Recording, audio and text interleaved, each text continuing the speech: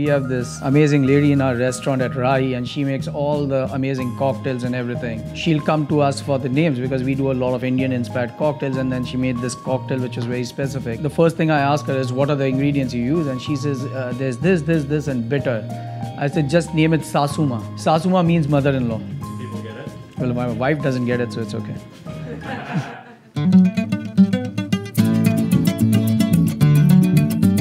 My name is Chintan Pandya. I'm executive chef at Rahi and Adda NYC. So we are going to make one of the snack dishes from India, which is known as Samosa. It's my personal favorite. It's a very simple recipe. The first thing that we are going to start up with is boiling the potatoes. The way we started is we take cold water, not hot or warm. Just steep the potatoes inside the water. Add a little bit of salt to the water. One of the reasons I use the whole potatoes and I don't cut it is once you cut it, it will start absorbing a lot of water and it makes it starchy. And you don't want your potato to be starchy in a samosa. It has to have a little bite and little dryness here and there.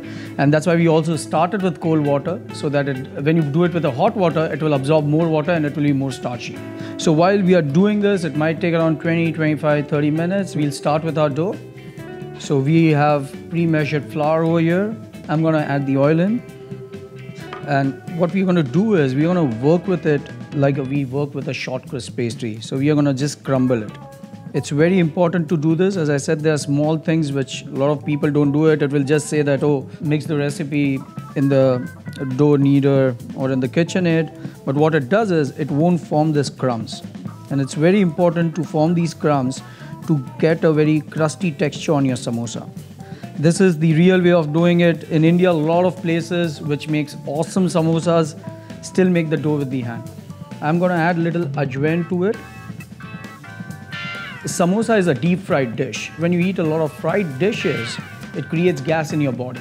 And ajwain has a medical quality, which is basically it's a flatulent. It gets the gas out of your body. So that's the reason why we add ajwain to the samosas. I've added salt. Give me a minute, I'll just mix it up nicely. You see the texture of the flour? When you just directly knead it into the dough kneader or with the hand, it won't give you this texture. You need to have this texture exactly coming through. This is all due to the mixing of oil with the flour. So we don't need a very soft dough, it needs to be a little hard. You'll get a dough which is something like this. It's a very crumbly texture, but that's okay. That's what you need exactly. Because you don't want to add more water because it will make it soft. Now what you do is you work with the dough. You see this texture? This is what you exactly want. It doesn't need to be very smooth. It has to have a little bit of crumbliness, which is giving it the more short crust qualities to it. So we are just going to rest this dough for a few minutes at room temperature. You don't need to chill it. It needs to be at the room temperature. So guys, this has been boiling now for 20 plus minutes. Let's have a look at it if it's done or not. The way I do it is I just insert the knife inside the potato. If it slides through it, it's cooked through and through. If it doesn't, let it cook more. So let's do that. Yes, it's sliding through, so it's done. So guys, the potatoes are ready. We're just going to let it cool down a bit. Then we'll start peeling it. Samosa is like made in different parts of the country in different ways. Most common one is the one with the potato and the green pea, made in eastern, western and northern part of India. The key ingredient, which is the green pea and the potato, remain the same. The spicing goes a little different. Then there are a lot of other communities, like we have a community like the Muslim community, the Parsi community. What they do is they do samosas with lamb mince, chicken liver. I'm just going to mash it randomly. You don't need to be cutting it very specifically or anything, just mash it up. So there should be some chunks, some mashed. We have everything ready for our filling. I'm just got a pan over here. I'm just going to add a little oil to it.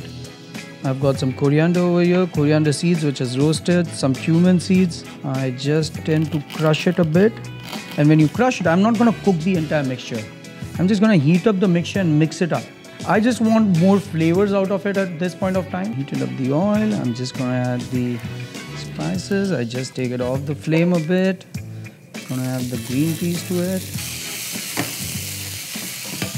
Add a little salt. Add the turmeric to it. Add a little chaat masala. So what all we have inside this right now is we started off with the crushed roasted cumin and coriander seeds. Then we added the green peas inside it. We let it just sizzle a bit. Then we added the salt. Then we added the turmeric. We mix it up very well. You can't use raw turmeric powder, so it needs to just get a little cooked. So once you have that, you just add in the potatoes to it. That's the beauty of the samosa. It needs to be uneven. A very street side kind of a snack. So it is just randomly somewhere you'll find it mashed, somewhere you find a chunk of it. But always remember you have to keep on tasting it, because when you boil the potatoes, we added salt to it. So I'm just gonna mix this up a bit. It's ready, we just need to cool it for some time.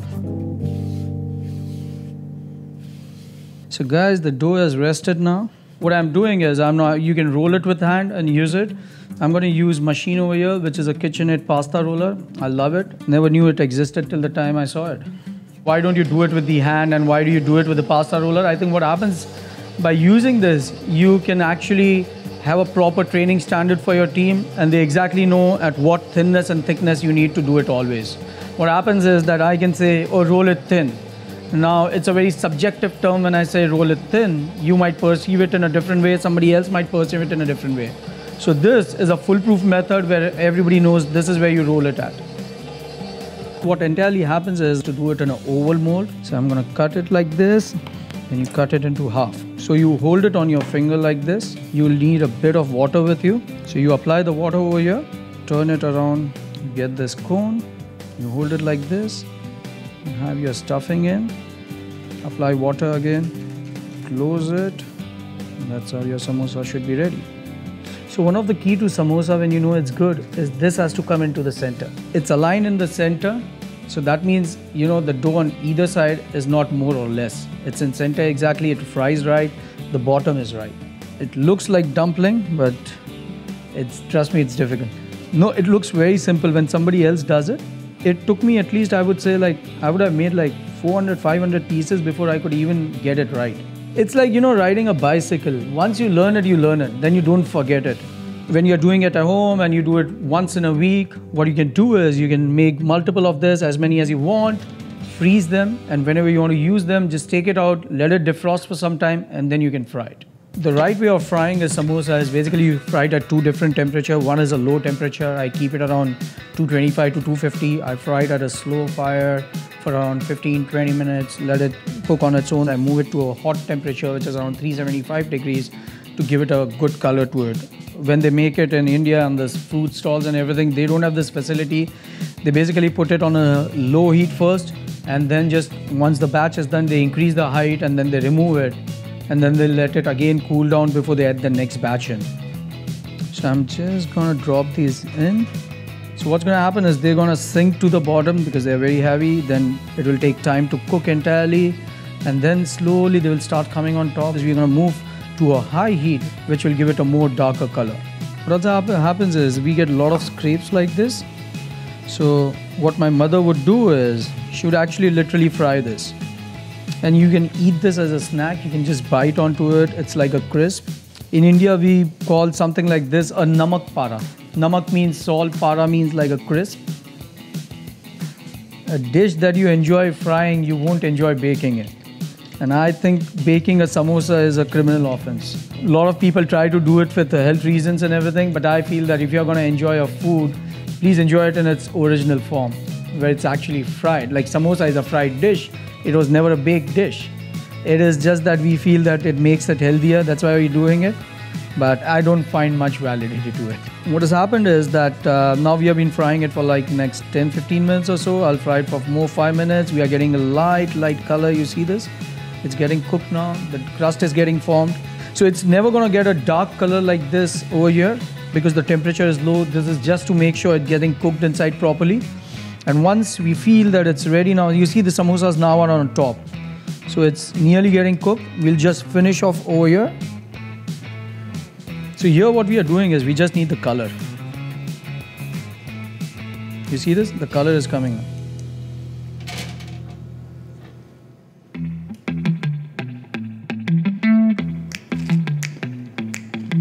The texture is very crumbly. It's very hard, and it has a bite to it. That's what you are looking for. And the mixture itself is a little sour and salty. That's what you want, with chunks of potatoes inside it, some mash, some whole. To get the recipe and the method, please click in the link below.